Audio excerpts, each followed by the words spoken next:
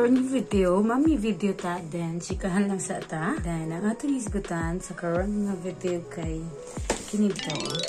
Kani siya. This one is para pamatay sa mga nagdupad-dupad nga insekto, pwede tumawag ng insekto, lamok, langaw, or whatsoever. And if you're a mom, you know, this one is very important. Dumugamit ta og baygon nga spray. Kanang usahay, there are some cases nga na dyan mga makasud ng mga lamok or insekto. So, kini siya plays an important role kay kung ano siya, directed focus.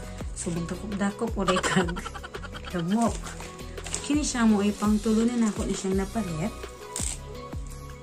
Kaya, ang first one, napalit na ako siya sa Grisano, pagadian. Though okay siya, pero nagubagid siya zay kay nagian ako siya. So, ikaduhan na akong ingani kay gipalit lang ako to sa gilid-gilid kay gitapol ko. So, sa mall kay taas kay linya. Actually, kato siya, barato siya gamay, pero wala na ako siya nagamit in the long run kay every time i-charge na ako siya, mo discharge dayon ang iyahang kuryente. Dayon, one more thing, kung kadto akong i-charge, hindi na ko siya pwede biyaan as in, dapat magtanaw lang ko kay I know for a fact nga sa gilid-gilid daw na ko siya ipalit. So, mahadlok talaga ba si Muvulcho jay.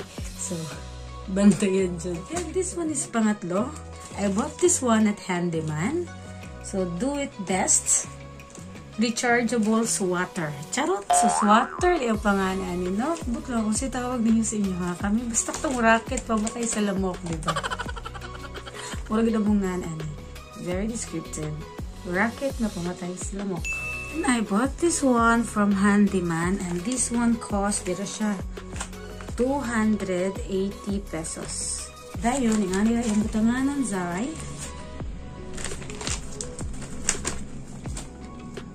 Saba kayo. So, we will open. Nga ni siya, din nakadikit siya nga ref. And let's read it for a while. Ingon pa, this one is Rechargeable Swatter with Blue Attractant LED. 2-in-1 mode. LED flashlight or Blue Attractant light. Okay, which is kinisiya. Oh, halos to na naman na yung ana. Okay, kini. Then, sunod kay Large Capture 3-layer screen mesh. So, tulo daw siya ka-layer ng ani. Can kill mosquitoes and flies. Ultra slim body design. Slim ba? Okay lang. Pariwal man siya sa ubang napalit na ako. Charging time, 8 hours. Wow. 8 hours daw. Actually, so I have this one for 3 weeks na siguro. Then, I've used this one almost every day. But so far, wala pa po siya na low bat. So, I haven't tried charging this one. Whereas, sa kini siya nga swatter, what I like most about this one is ang iyahang nganin na siya, oh. Nakatago na siya sa ilalang dayon na siya ay connector. Tapos, mas ma-plaster na siya o i-charge ni mo.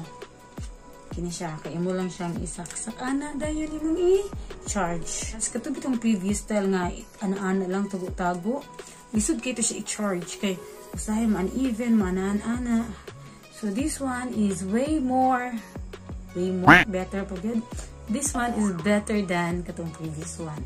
So, waggan mga motherhood. Personally, I guess, okay kayo mag-invest ta aning mga butang nga somehow sure ta nga na quality assured. Mas mahal siya gamay kumpara itong mapilit na to sa gilid-gilid. Pero, murag sa ato ang kaugalingon, kampante ta nga di siyang buto, inig saksak.